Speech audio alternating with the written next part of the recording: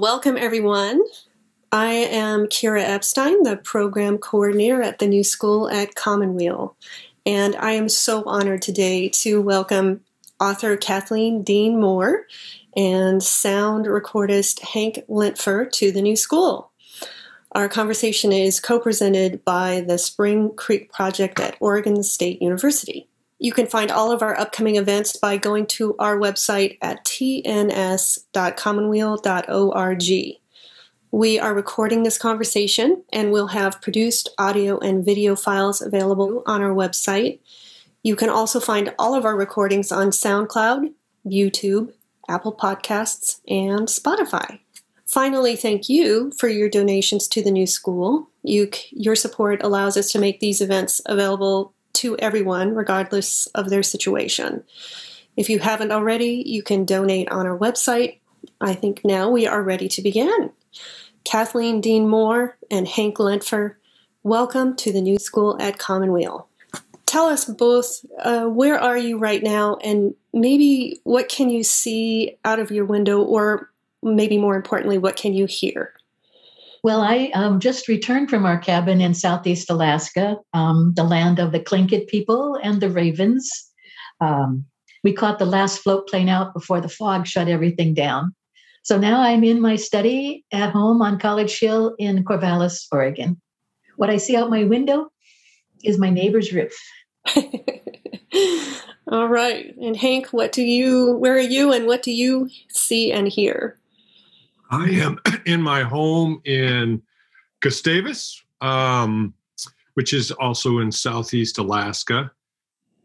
And I just stepped on my porch for just a minute while this raven was playing during the intro, and I was listening to a raven. It could have been the actual bird that's in that recording. Wow. And then as I was watching the panelists come in, I realized that all those locales all have ravens talking. Even the folks from Scotland have lots of ravens. So it's nice that we have that common language in all of our yards. And this, it's 38 degrees and drizzly, and this is the richest time of year here. It is September is the month of the receiving of gifts. It's harvest time. The fish are coming in. The gardens are asking to be harvested. So when I look out my window, I see a world of gifts. Wonderful. Thank you both. So before we start our conversation, I want to do a little introduction for you both, just so that people who may not know who you are get an idea of what you have been doing in the world. So Kathleen, I've known you about your work for a number of years, I think maybe since 2015, when you co-hosted the Geography of Hope Women and the Land conference in Point Reyes Station. This year, maybe by accident or providence, I ran across a series of short videos on YouTube that were inspired by your new book, Earth's Wild Music. Here it is, Celebrating and Defending the Songs of the Natural World. The videos were so beautiful that they haunted me until I read your book, and then until I invited you to do a conversation with us at the New School. We'll be watching a couple of these videos later in our conversation. I'm just so honored that you and Hank are willing to be with us here today. So I'm going to read a short bio about you. Kathleen is a writer, moral philosopher, and environmental thought leader devoted to the defense of the lovely, reeling world. As a writer, you first came to public attention with award-winning books of essays, including River Walking, Hold Fast, Pine Island Paradox, and Wild Comfort. Your first climate ethics book, Moral Ground, Ethical Action for a Planet in Peril, co-edited with Michael P. Nelson and with a foreword by Desmond Tutu, gathered testimony from the world's moral leaders about humanity's obligation to the future. In 2016, you published Great Tide Rising, Finding Clarity and Moral Courage in a Time of Planetary Change, and a novel, Piano Tide, that Bill McKibben described as savagely funny and deeply insightful. Your essays have appeared in magazines such as High Country News, Orion, Discover, Audubon, Utne Reader, Earth Island Journal, and the New York Times Magazine. Your website is riverwalking.com. Now, turning to Hank, I learned about you when I began talking with Kathleen, and also when I read the book. You were mentioned a few times in the book, a couple times at least. She highly recommended you as an insightful and articulate listener and recordist, and then she had to explain to me what that meant. Among other things, from what I can tell, you crawl around in bushes and through forests and record the sounds of animals. We heard one of Hank's amazing recordings of the raven before we started, and you will hear some more. Hank, it's been a real pleasure to meet you and hear about your work, so thank you for joining us as well. Here's his bio material. Hank is a sound recordist, naturalist, and writer, faith of cranes and Raven's Witness, who lives in Gustavus, Alaska.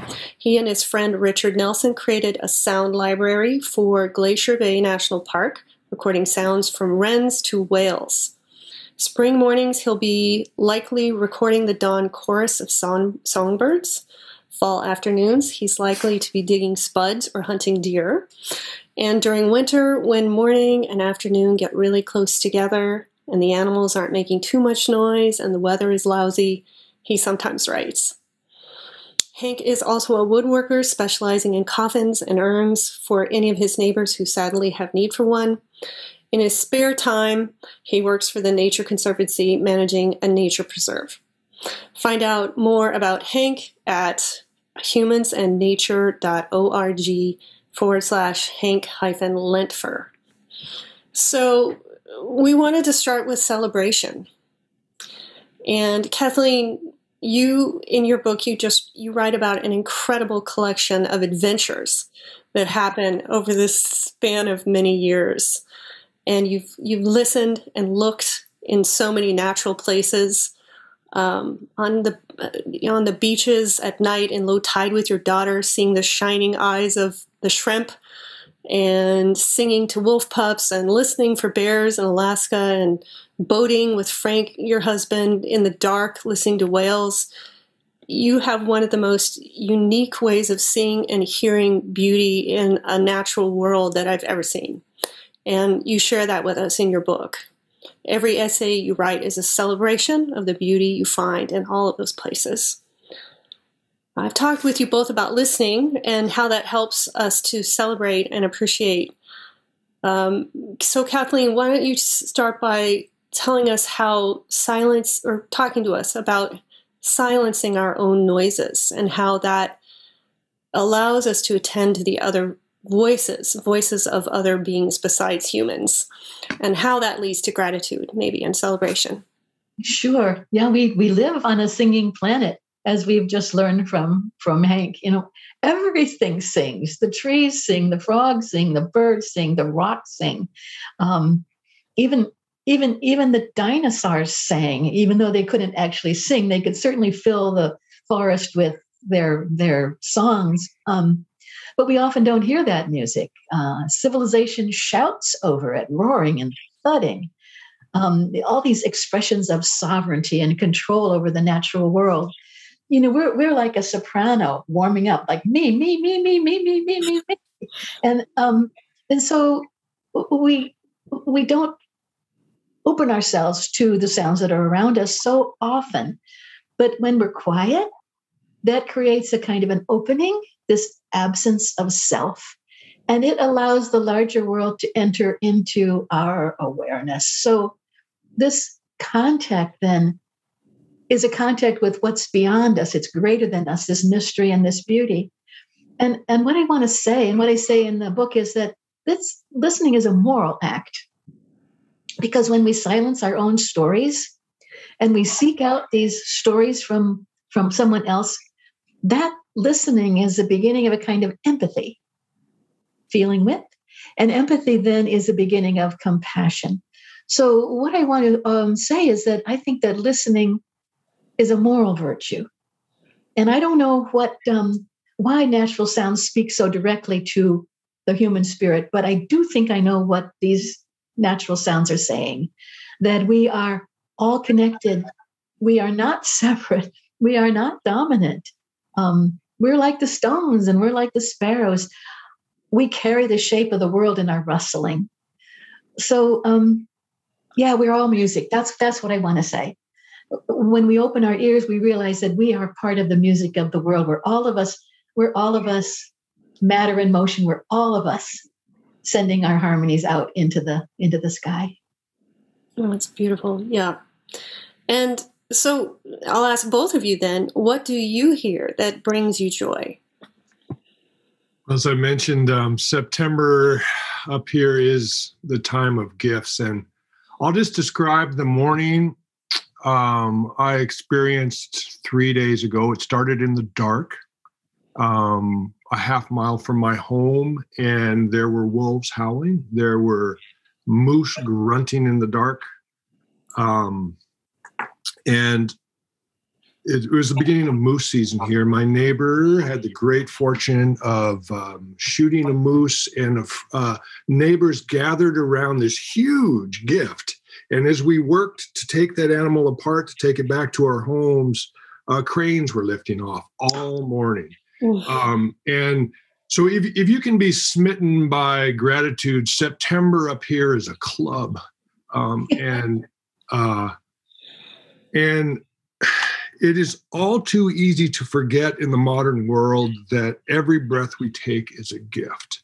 And when we have the good fortune to be reminded of that, gratitude just floods in. And I'm so fortunate to live in a place where the world is constantly laying gift after gift after gift after gift at my feet and in my ears. And I don't know that there's any response other than gratitude and humility to live in a world that is that generous. I've got a friend who talks about supermarket as amnesia factories, because you can go and buy food and leave that store without feeling grateful. You can feel like you paid for it instead of received it, when the truth is the earth has given that to us. And so too often our lives rob us of that essential gratitude and the humility that comes from receiving of the gifts.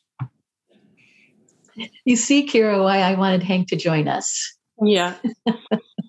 Beautiful. Yeah. So Kathleen, what about you? What do you hear that brings you joy? Well, let me take us back to the city. What we hear here are the sounds of the dawn chorus, which is one of the great astonishments that we live on this music box. And as the world turns, the sun actually starts the music. It plucks a little. It's like a music box, and the sun plucks those little musical.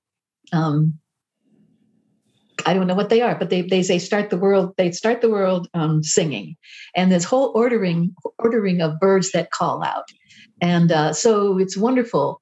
It's wonderful to go out on the porch in the morning into this little tiny backyard and start hearing all the birds in their order, including the robin. And you think, why are they singing? What are they doing? Is it like? I think that what the robin is saying is demonstrating his fitness. He's saying, I am strong. I am alive.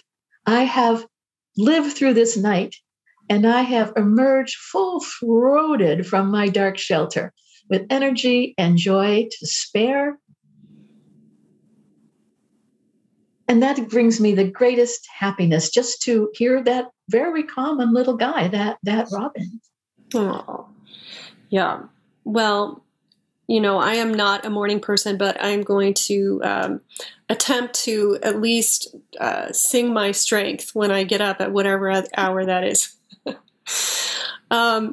Okay, so we had talked about you maybe reading an excerpt from The Sound of Human Longing.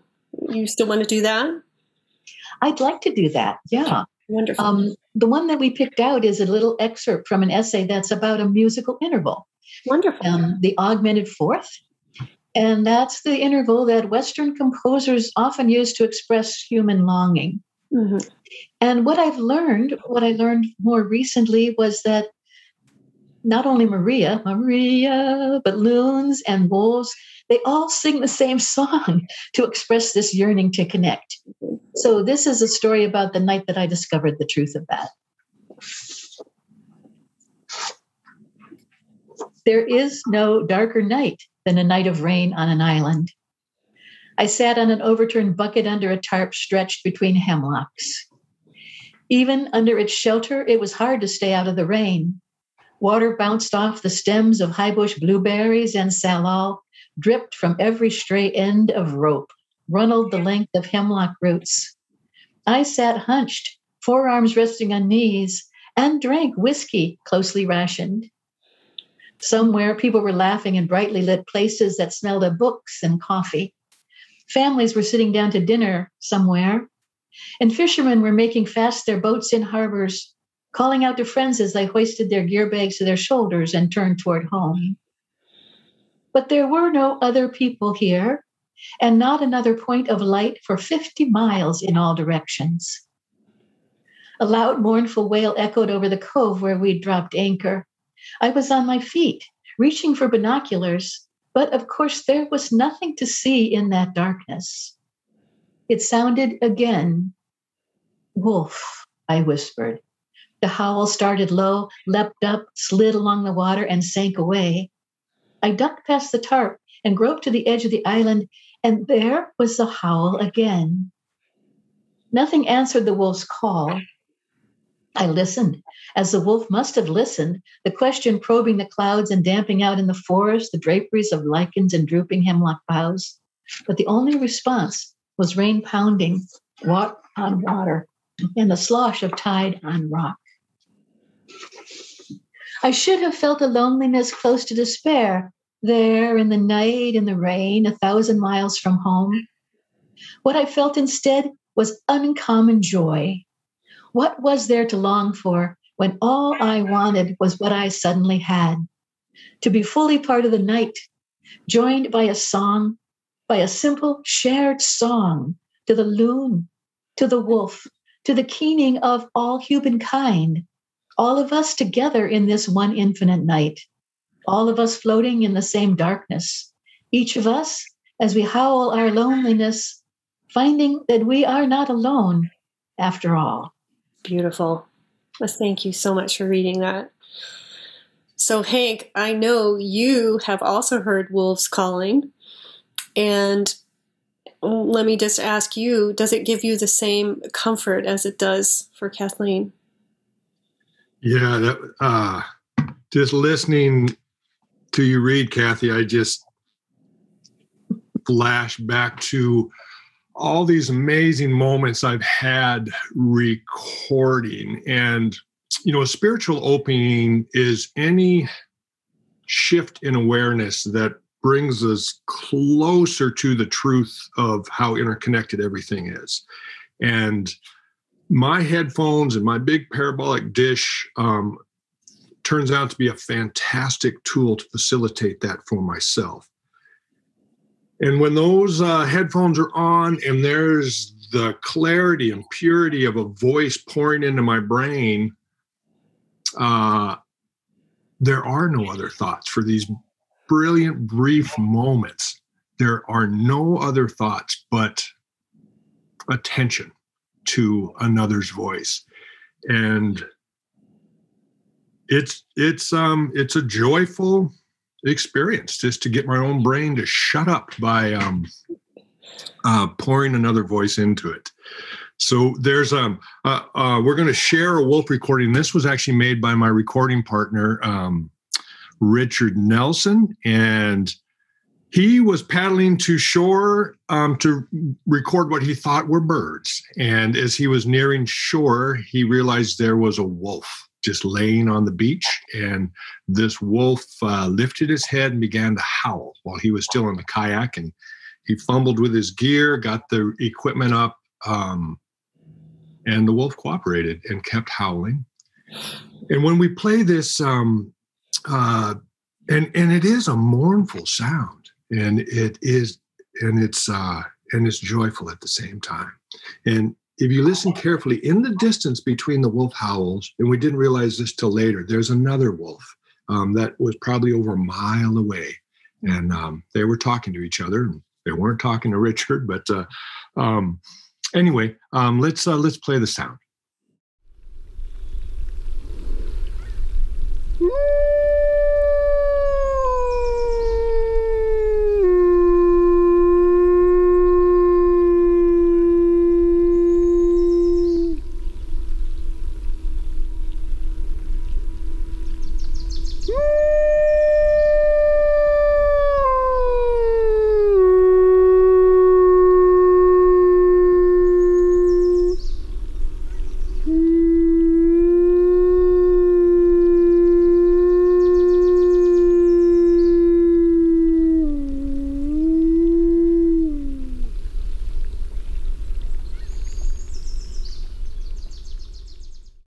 Wow, that's amazing.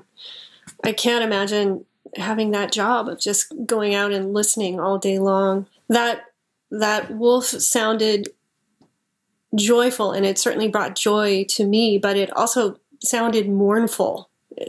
For some reason, wolves always sound a little bit mournful to me. So maybe that will bring us into the next section that we're going to talk about, which is the grief of what we're losing in our world. And it seems like the thing that we have to do to be whole and aware in this age is to embrace both the beauty of what there is still on the earth, as well as the grief of what we're losing. And Kathleen, you do this so well in your book. They're both there with each essay that you write, both the joy and the beauty that you feel and see, and also just the grief of what is happening. So maybe can you tell us about some of the facts that you talk about in your book, or read some of this to us? I can talk about that. I don't want to. It takes us into a very, very different place. But I think that it's very, very important for us to be honest about what's happening to the world, to be honest about what people are doing to the world. I don't want there to be any passive voice in this all. These are the results of human decisions. But in the 50 years that I've been writing about nature, about 60% of the mammals have been erased from the face of the earth. 60%. And the total population of North American songbirds has been reduced by 30%. Where I hear 2 robins, I should be hearing 3. And when we talk about grassland birds, half of them have been lost. Are we able to grasp this? Are we able to actually hold this in our minds? Shorebirds, 78% loss. So when I go back to the shore in front of my cabin and I count 22 black turnstones, where are its brothers and sisters? And a wandering tattler, there's 1. How do you deal with this? And as the individual numbers are decreasing, species are decreasing too. So that 2 out of every 5 species could be lost by the end of the century. So what's clear to me is that unless we act decisively and quickly, I'm going to write my last nature essay on a planet that's less than half as song-graced and life-drenched as the world where I began to write. Half. And my grandchildren are going to be able to tear out half the pages in their field guides. They won't need them. And even when the loss of species scares me, the loss of their music, that breaks my heart. Because every time a creature dies, a song dies in its throat.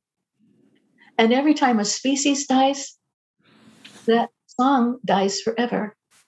And so the nightmare is that even before we lose all of the Earth's life-saving systems, we're going to lose Earth's soul-sustaining systems. And that's the world's wild music. I'm sorry.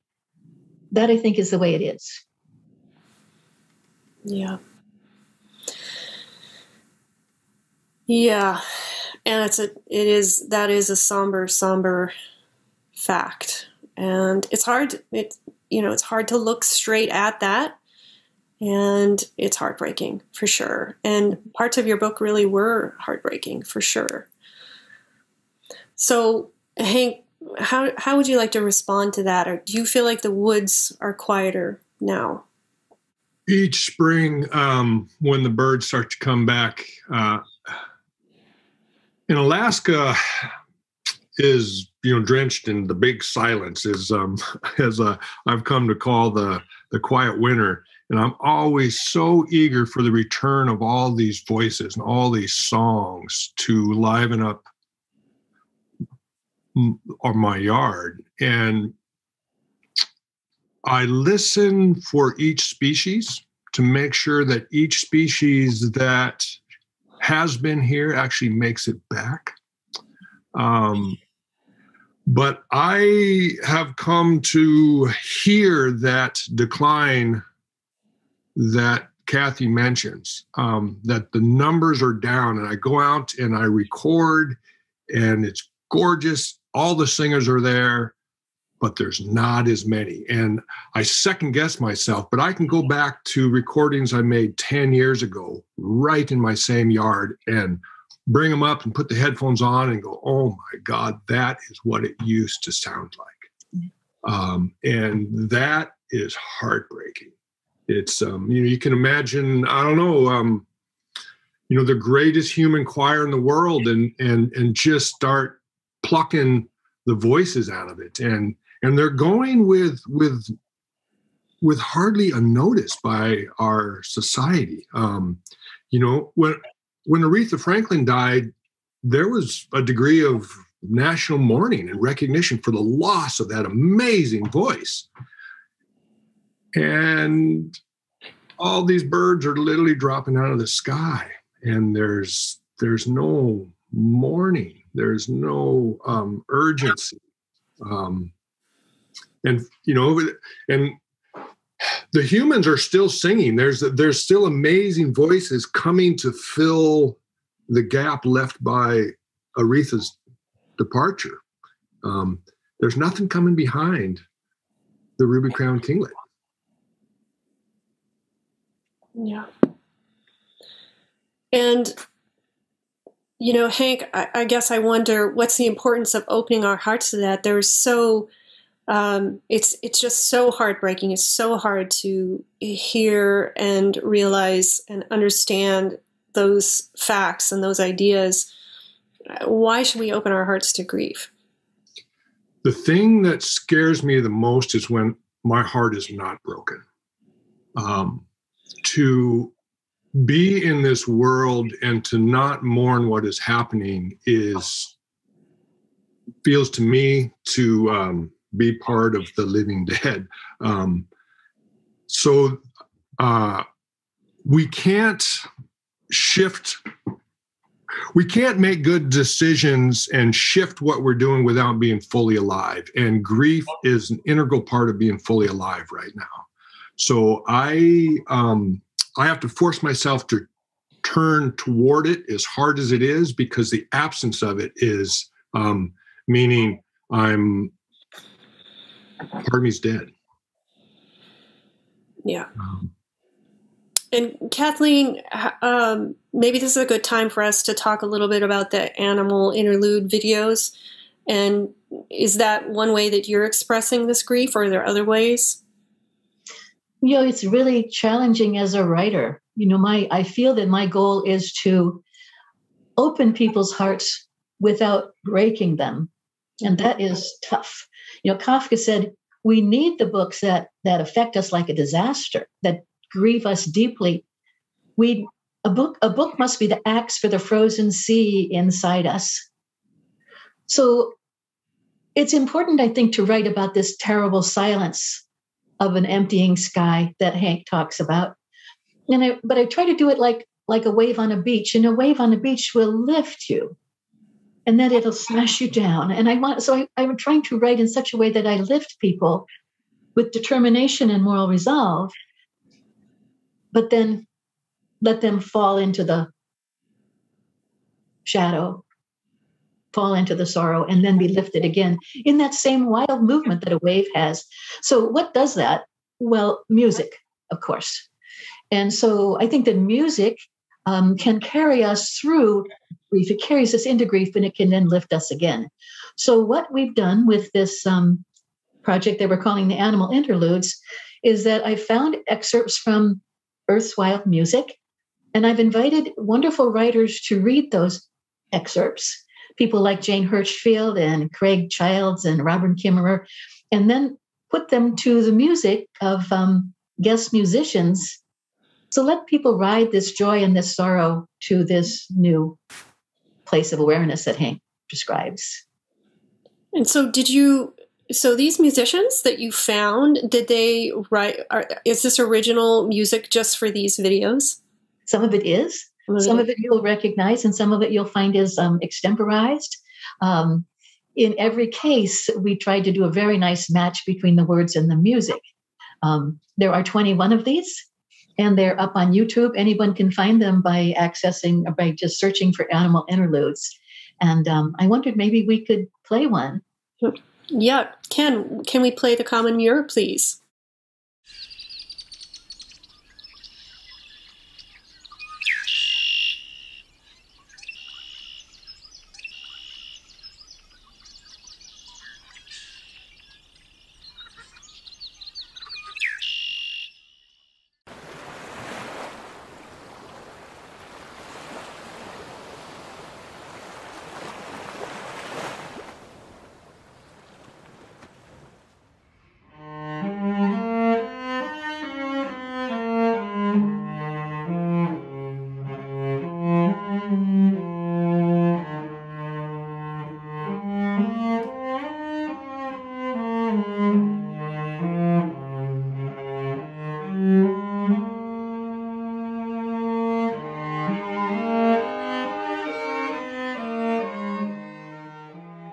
Wearing a yellow raincoat, a boy wandered the beach between the high tide line and the falling tide.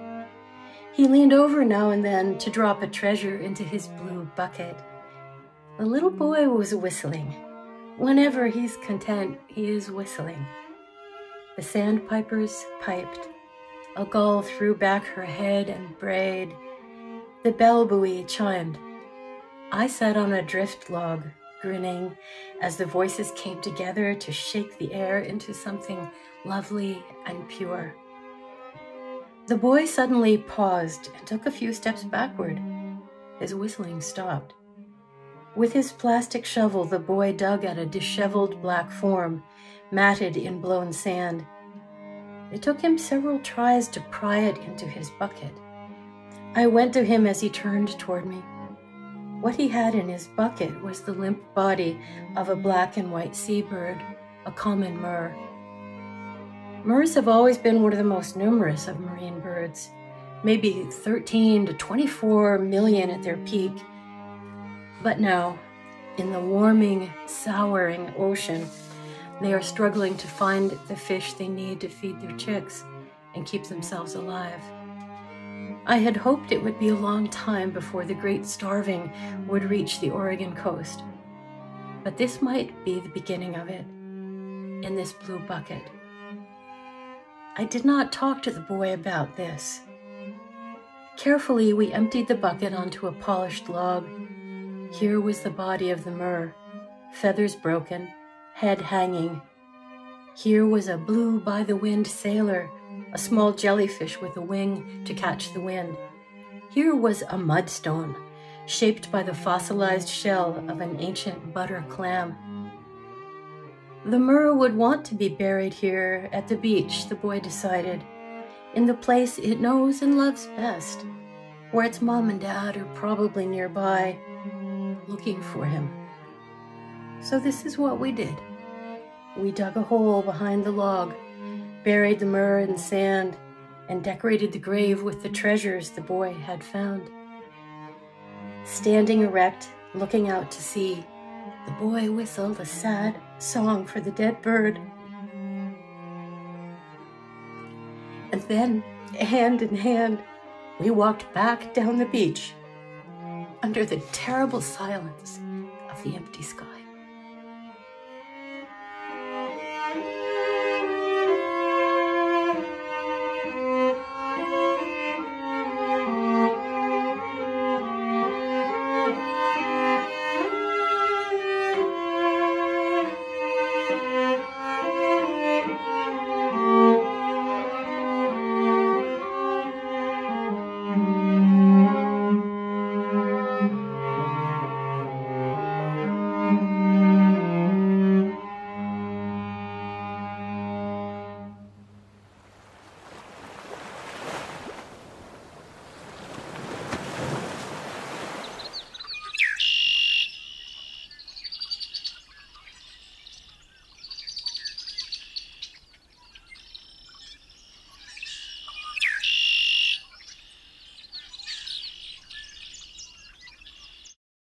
how long did it take you to put all of those videos and essays and musicians and everything together? This was the project of the entire spring. We started out in January and probably ended up in April or so. It was the most wonderful, joyous work. People, I asked my friends, I have wonderful writer friends, and everyone was happy to do this. And they read so beautifully. I always thought, it would be, kind of odd to hear other people read my work. But then I listen to them and they read it so beautifully, so much more beautifully than I ever could. It's a complete gift to me. It was very complex. It totally required all of the technology and organizational skills and goodwill of the Spring Creek Project, Carly Lattaro and Shelley Stonebrook, and a wonderful graduate student named Jay Baker, who did some of the music too. So I really hope that people will find those and let them sing to them. Well, I found them and they sung to me, and that's how I got to you. So it's working.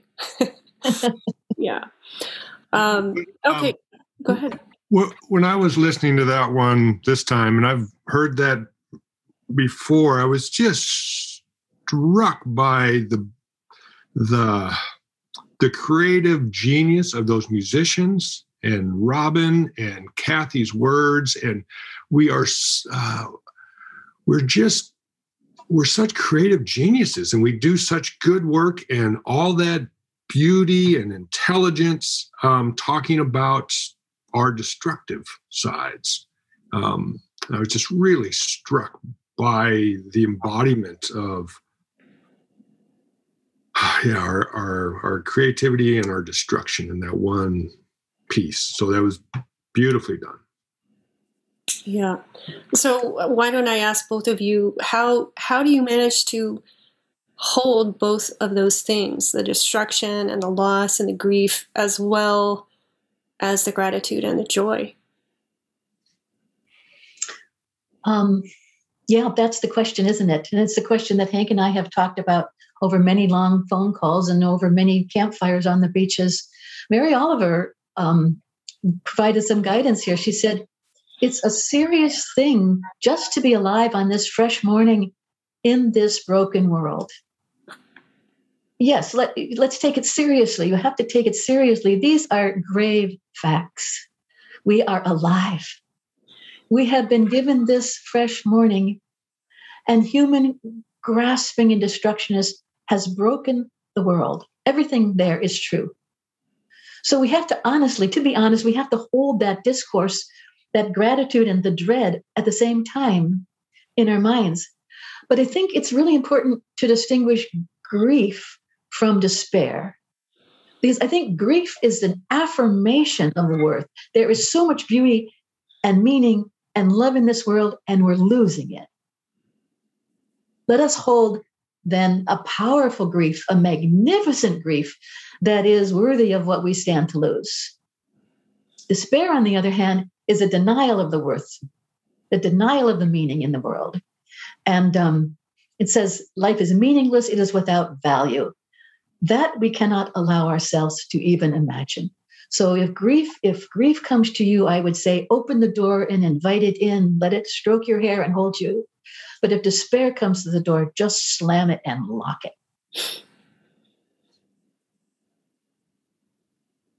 And Hank, what is your response on that? I've been holding in my hand throughout this conversation this bone, which is from a leg of a deer, shattered. This was sticking out of the skin, but this bone, this animal healed. Who knows how long it lived after this injury. And this hangs by my desk, and it's a reminder that there is, like water going to the sea, there is a healing force pouring through this world. And my question that I keep revisiting is, what can I do to add to that healing force? And grief is essential, acknowledging what it was that caused the wound. This wound was likely from the bullet of a careless hunter. And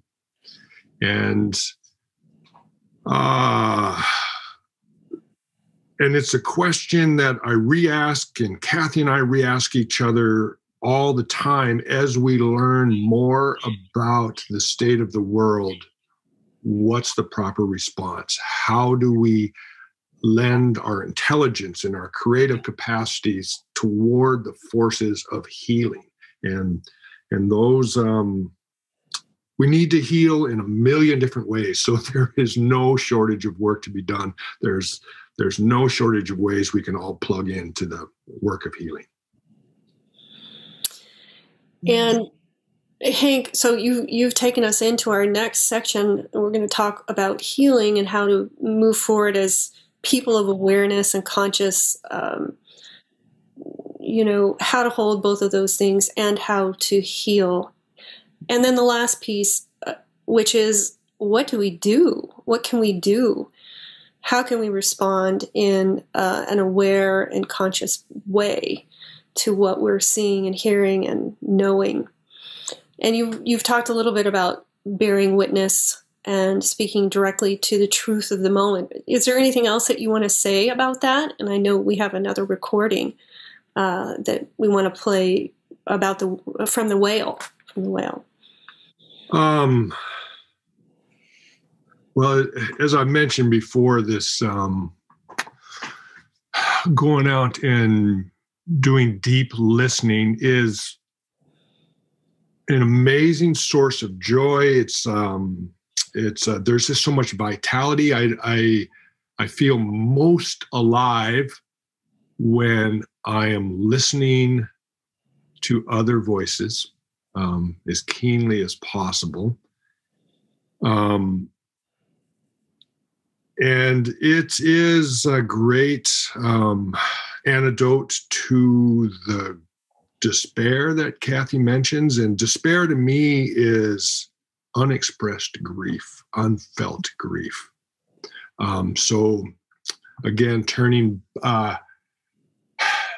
engaging in activities that make me so fully alive that I am capable of grief again is what I've learned is my antidote to despair. And should we move into this recording? Should I set this one up? So this particular recording, I'd been up in Glacier Bay for maybe, 10 days, and I had my daughter on this trip, and we were coming back down. It was a late August evening. The water was just slick, smooth, and we could see all these whale spouts in the distance. And we slowed the boat and everything lined up. It takes a lot for a recording like this to line up. There can be no waves lapping the side of the boat. There can be no other boats around, and then these cooperative animals. And I hit the recorder. I looked at my daughter, and she'd been around this recording enough to know that she could not move. You can't so much as brush your arm against your coat because it'll ruin the recording. So we were just locked in silence. We were locked in stillness, and we just shared the beauty of the whales on this August evening. And if smiles could make noise, the recording would have been ruined because our smiles were like tubas. But anyway, let's hear the recording.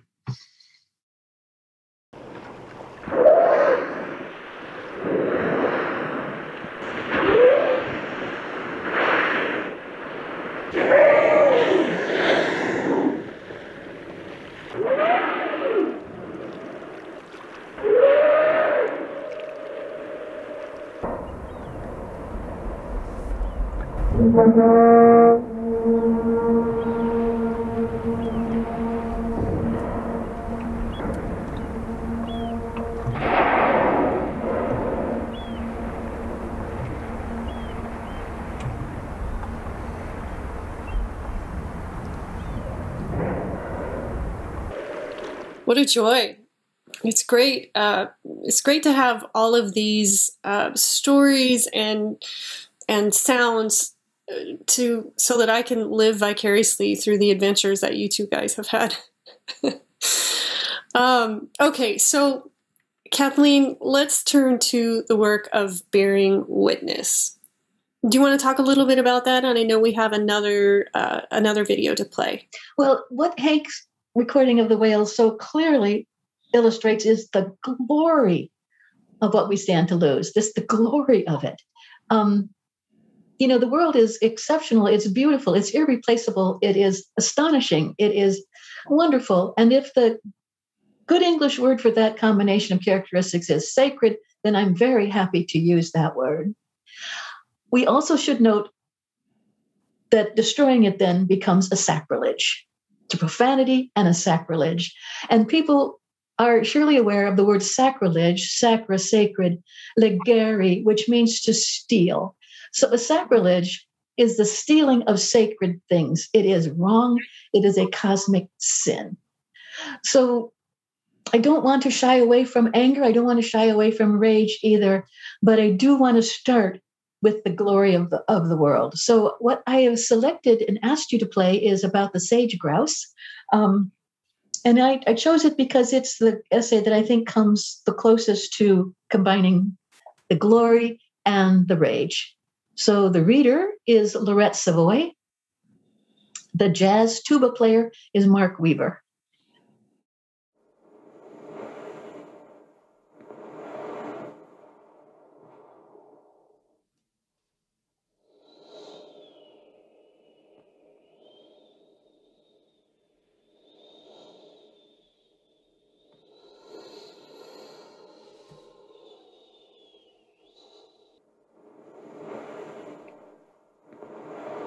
Hidden behind a log wall, I've watched a football-sized bird boom and dance on its lek.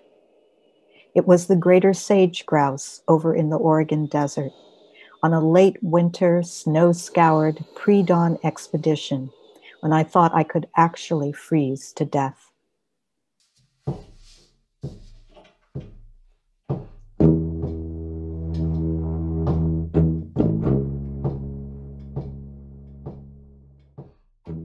But the birds were spectacular. Grubby little speck-brown birds most of the time. They bloomed on the lek. Their tail feathers spread into a pointy-tipped fan, revealing white-spotted feathers on their rumps. They draped their wings down over their legs. They shook the feathers around their scrawny necks into a fluffy white boa.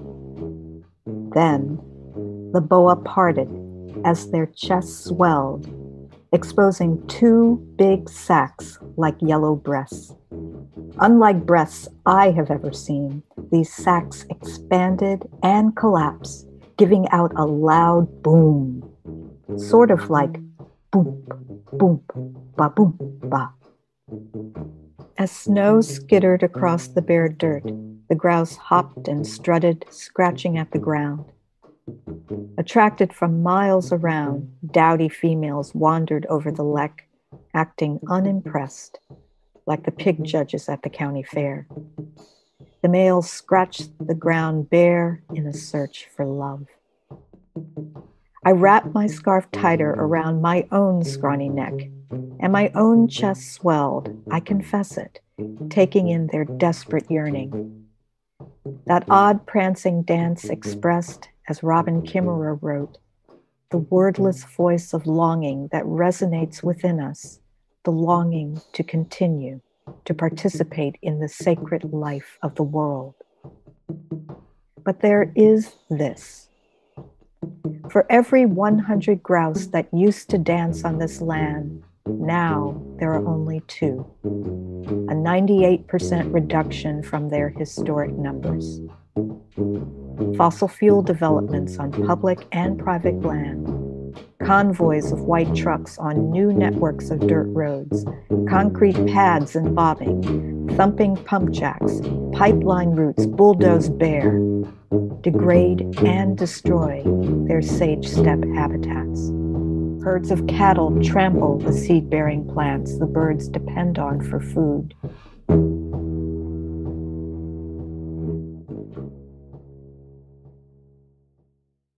Despite this, or maybe because of this, the government has chosen not to protect sage grouse as an endangered species. When they are gone, the wind will dance alone in the snow.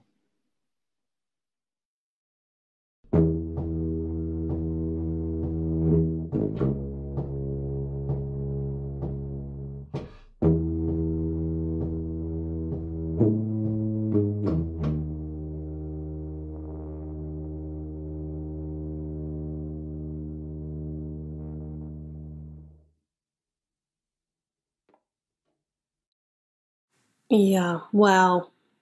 It is hard to hold both of those things together. It's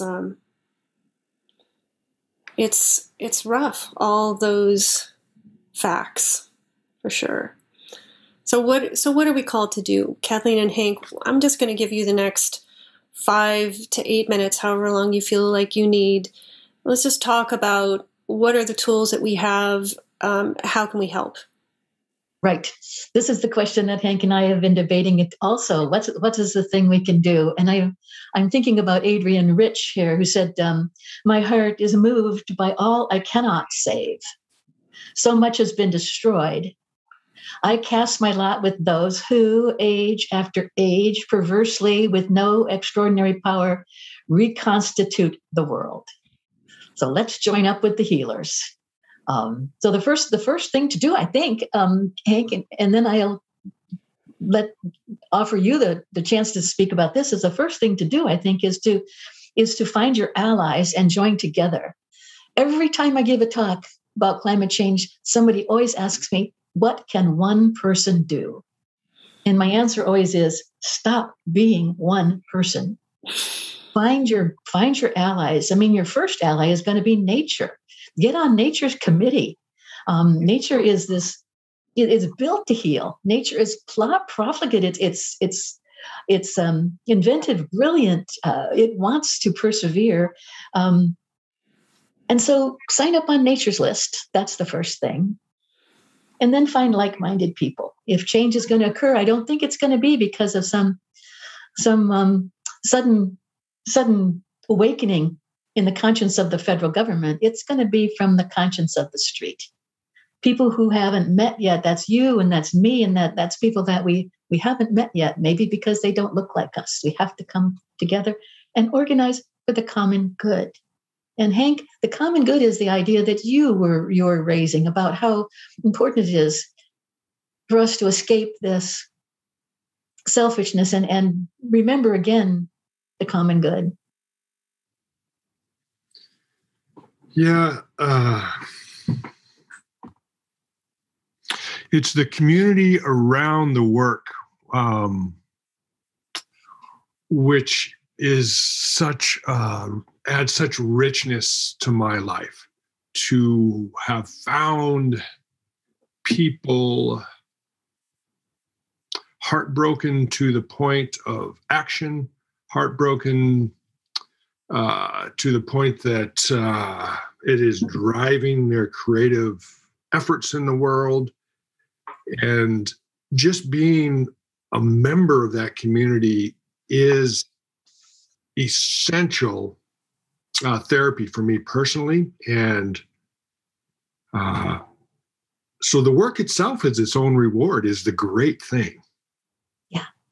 It really is. It's it's not doing the work, which is the hard work, to somehow convince myself, embrace enough fatalism that it's okay to not get up and do something. And it's the fatalism itself, which is both lazy and toxic. So there is just no reason not to find the community and do what you can. And what we can, the answer to what we can do is changing all the time. That is the ongoing question that Kathy and I and others are asking of each other. You take in what we know of the world, what we know of atmospheric chemistry, what we know about the motivations of corporations, and we change what we do. And I am an incredibly conflict averse person. But I am at the point that I'm going to put my microphone down and go to Minnesota and join the folks protesting Line 3 and protesting the next effort of the industry to keep preserving their profits. And that is a real departure for how I've moved through the world. And, but that's what I'm personally feeling drawn to for the first time. That it is, that's something I can do. It feels like it's my role now and not my daughter's. The average age of the people protesting Line 3 is far too young. Yeah, right. Well, it's this organizing, this coming together with other people, the indigenous people are showing us the way.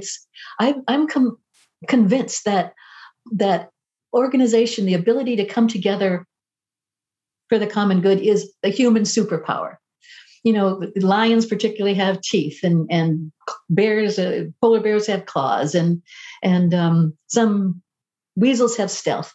But what human beings have as their genetic endowment from the very beginnings of human time is the ability to come together in groups and organize themselves and take action for the good of that whole group.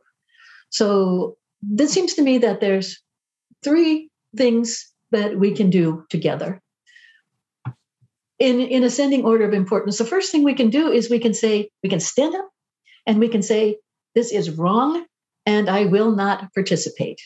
The kind of passive resistance that people are doing pretty regularly all around the world. And I'm guessing that everybody listening today has taken this route. We take the guilt on ourselves and think that individual actions like recycling or composting or forswearing meat are going to stop this machine. But in some ways, those things are essential. They must be done, but they distract us from what Hank calls the scale of the sin of the industrial destroyers. So the second thing we can do is we can stand up and we can say, this is wrong, and I will not allow it. That means, as you do, not another mountaintop, not another river, not another forest is going to be traded away for cash. These are not industries to take or sell. They belong to the future of the everlasting earth. So you go there. This is active resistance that you're talking about now, and that indigenous people are showing us. The third thing, you can stand up and you can say, this is wrong. I will not participate. This is wrong. I won't allow it. And now we will show you a better way. And this seems to me to be a call to the greatest exercise of the human imagination that the world has ever seen. This is the marine reserve. This is the community garden. This is the replacement of fossil fuels with energy generation that isn't stupid and life-destroying. This is all of the things we can do to create a world that makes sense, that brings us together for a green and life-sustaining work. I think there's still time, but I don't think there's much. Hank, you want to add something to this or dispute me? I agree that our superpower is unity and working for the common good. And the superpower of politicians and corporations is division. And they know that so well. They're so savvy in keeping us divided. And I've always been astounded. Why can't somebody just articulate the path that prioritizes the common good? And why wouldn't 90% of us vote for him? And because we're so divided. And our other superpower is storytelling, and more importantly, story listening. So we are all storytellers, whether you write or you find yourself on a stage. We are storytellers in all the decisions we make and all the actions we take. We are living embodiments of an internal narrative. And we can change that narrative by being better listeners and being very just aware of what stories we are allowing into our bodies and into our brains. David Brooks just this morning in the New York Times had a beautiful essay just about this, about how do we change our self-awareness, and we do it through becoming better listeners. And we listen to stories far outside of our education and life experience that has brought us to where we are today. So we can all agree that going forward, we need to do something radically different than what we've done in the past. So we need to open ourselves up to new stories. We need to be better listeners. The story that we tell is going to be a thriller. The story that has already been unfolding, I think, is a crime novel. It could well turn out that the story that we're writing with our lives is a tragedy.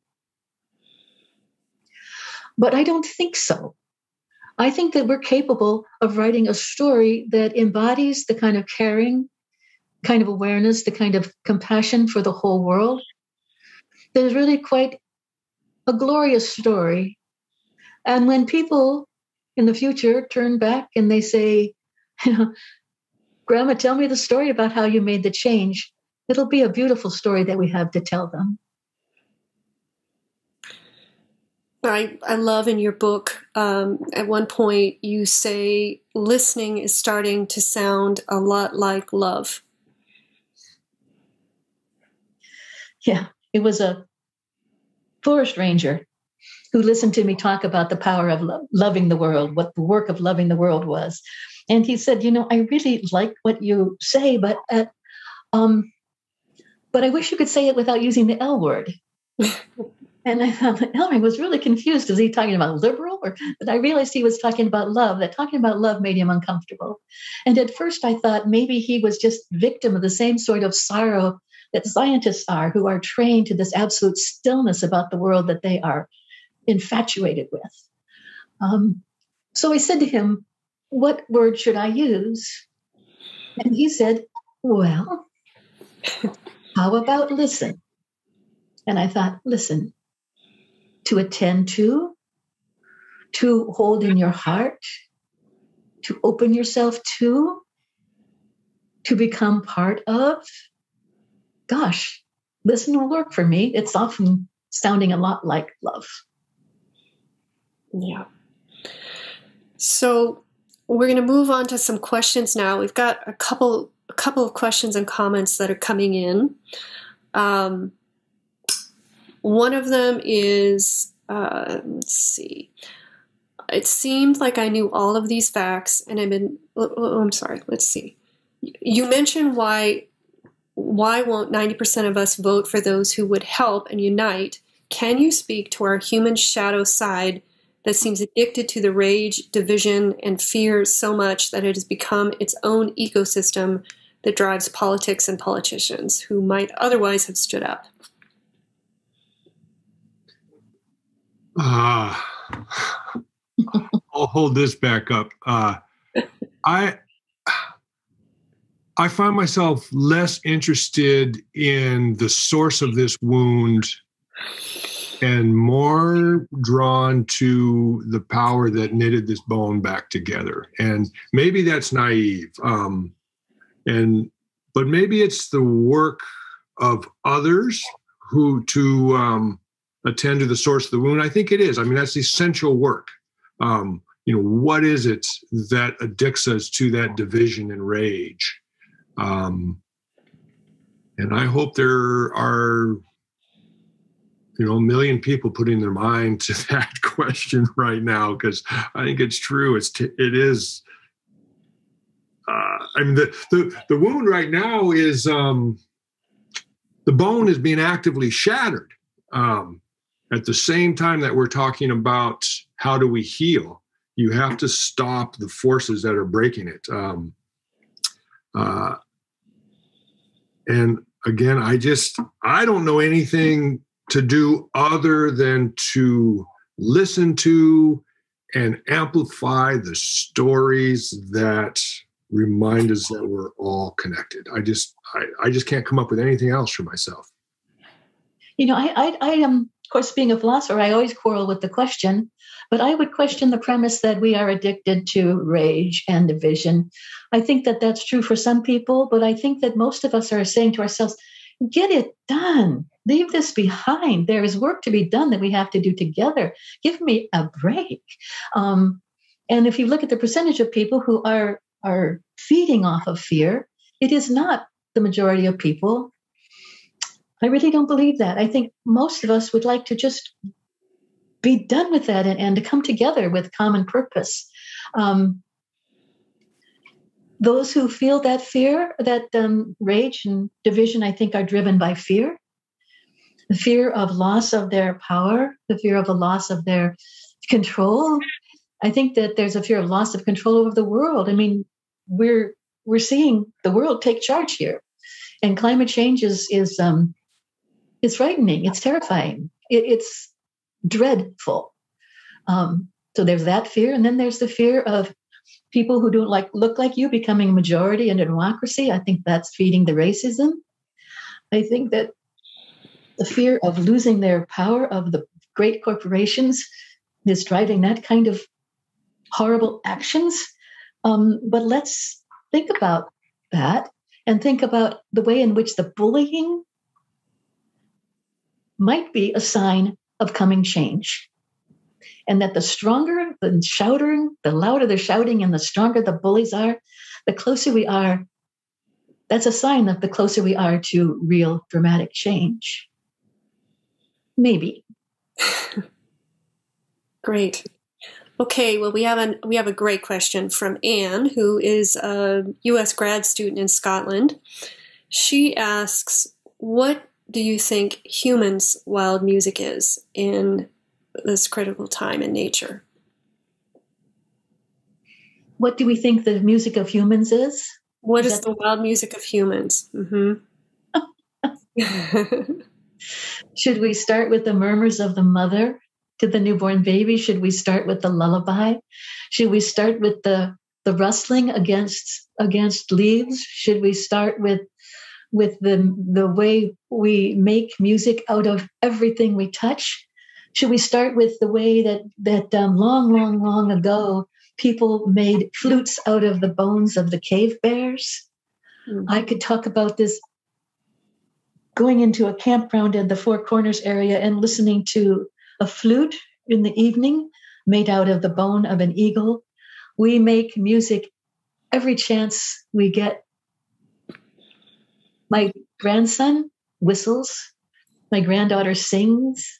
They can't be silenced, except by sorrow. We are wild creatures and we make wild music. Go, Hank. And I would add that wailing and crying is wild music, and it's like laughter. Its power is in uniting us.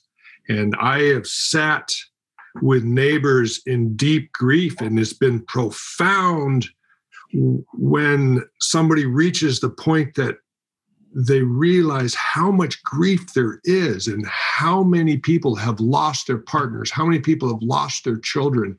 And in the depth of that personal loss, boom, they all of a sudden are blown out to feel the magnitude of sorrow as a human experience. So that's a wild, beautiful, uniting sound of the purity of real grief. So there's just wild music everywhere. Yeah. Okay, here's another one from David. He says, how do we reach out to people that are way on the other end of the political spectrum? And I would say to create that kind of community, Kathleen, that you've been talking about, that those groups of people, how do we combine with people who just, how do we reach them? The question that often comes is what do we say to them? What can we say to a person who doesn't believe in climate change? What can we say to a person who believes in these conspiracy theories? And my answer is nothing. Listen instead. Listen. I have a brother-in-law who is diametrically opposed to everything I do. He goes on my website and he just gets furious. And so I invited him out to lunch and I said, what I want to do is just listen to you. You tell me anything you want. I won't repeat it. I won't dispute it. I just want to hear what you think. And there's this long pause and he says, okay, he will. And he started out, and for the whole meal, he told me things that every single thing I thought he said was false. Many of the things I thought he said were cruel. But he went on and he went on, and I listened. And then when he was done, it was a long silence. And then he said, well, what do you think? And that seemed to me to be a turning point that we might be able to reach if we start out not saying something to people, but listening. I would add that across our politics, you find a common yearning for the sacred. There are 1 billion Catholics on the planet who they cover the sacrament with a cloth. It's an act of the sacred, taking in the body of Christ. And how far is it to take that reverence, that sacredness, and realize that the earth itself, our food, everything is the body, and it deserves that same respect. So we are drawn to it, and it doesn't matter who we vote for. We seek the sacred, and that is a common source of common ground. So, Kathleen, in your book, one of the chapters is called "Hope is Not the Thing with Feathers." And we have had a lot of conversation at the New School and at Commonweal about hope and what that means and whether it's the right thing. Or I just wonder if you want to talk a little bit about what you think hope is. Yes. The essay begins with Emily Dickinson's famous poem, "Hope is a thing with feathers that perches in the soul and sings a song without the words and never stops at all." And you usually see that poem illustrated with this little bird, this little bluebird of happiness. And over the time that we have seen hope fade, I'm beginning to think that that's exactly the wrong bird. She's not talking about the bluebird of happiness. I mean, this is a time right before the Civil War when she was writing. This is a time when people are dying of cholera and diphtheria. Children were dying. Soldiers were marching forward. She wasn't talking about any little sweet thing whispering to you. She was talking about something with talons. Rebecca Solnit, I hope I can get this right. She says, hope is not a lottery ticket that you sit on the couch clutching. Hope is the red axe that you seize to break down the door in an emergency. And that I think is right. So I think that hope is action. I follow Joanna Macy in that we can find our hope in action. We can find our hope in strength. And so what we need isn't called hope so much anymore as it's called courage. Or maybe it's not courage so much as it's called strength in numbers. Hope is not a passive thing at all. It's active. Call in all the feathered things that are perched somewhere in your weary soul. Call in the harpy eagles and the sharp-shinned hawks. Call in the booming cassowaries and the shrikes. Call in whatever character traits Velociraptor and the extravagantly feathered Tyrannosaurus Rex have embedded in your reptilian brain. Hope is not all we need. What we need is strength. Strength in numbers and strength in moral conviction.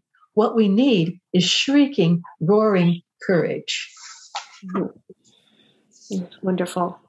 That was fun to write. I bet. It sounds like a lot of this was fun to write. It was. It's true. So So we're coming towards the end here. I'm not seeing any more questions. So I wonder if what we could do to sort of close the arc of our conversation is to ask both of you if there's any final words that you feel like need to be said, or that you'd like to be heard, or that you'd like to end with. Hank, why don't you want to start, Hank? My days are just so steeped in gratitude right now. It's hard for me to really think of anything else, but it is such a powerful place to find myself that I would just encourage everybody to seek out the places, the actions, the company that nourish gratitude. Gratitude seems to me the pool to which all great things flow. And I find it when I'm doing action that isn't aligned with my beliefs. It makes me feel grateful for that opportunity. When I'm reminded of the great gift of just being alive. So that's my final thought, is just go and allow yourself to receive the gifts that grow your gratitude. When Hank talks about gratitude, it's making me really wonder. I think, and I'll put this out to your listeners to see if they believe it, I think it's impossible to be grateful and sad at the same time. And as we're grateful, we should be also aware that along with the gifts comes the obligation to reciprocate in some way.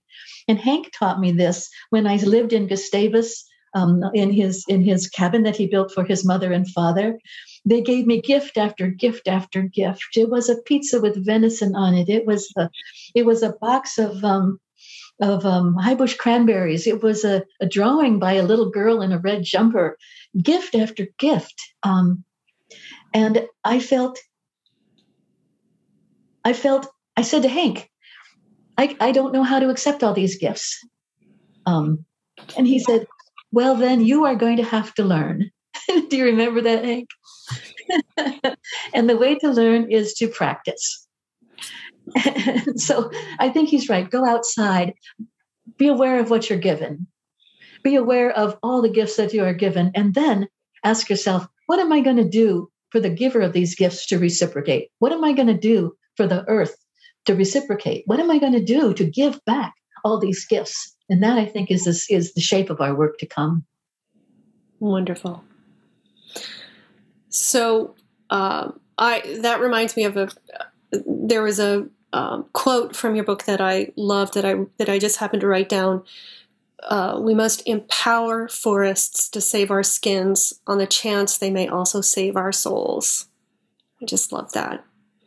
And what does it take to empower a forest? What does that even mean? What can we do? How can we do that? And we all have our own ways, as you've pointed out. So, I think we'll come to a close at this point. Just a reminder to everyone who's listening, we'll have recordings produced of this conversation in a week or two. If you're on our mailing list, you'll see a notice about that, or you can follow our feeds on SoundCloud, Apple Podcast, Spotify, or YouTube. Again, please consider making a donation to help us keep these programs going. Each donation is so important.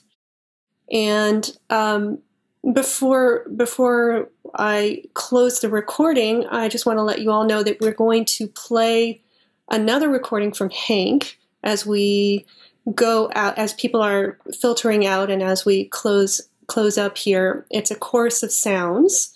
So, Hank, do you want to tell us a little bit about that and set that up for us?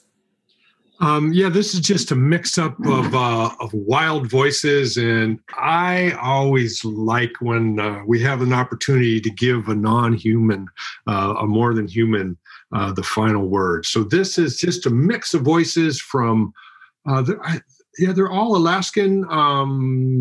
Some of them have feathers, a couple of them have really big teeth. But other than that, I just invite everybody to listen. Okay, So Kathleen Dean Moore and Hank Lentfer, thank you so much for being with us at the New School at Commonweal. We'll see you next time, everybody. Thank you.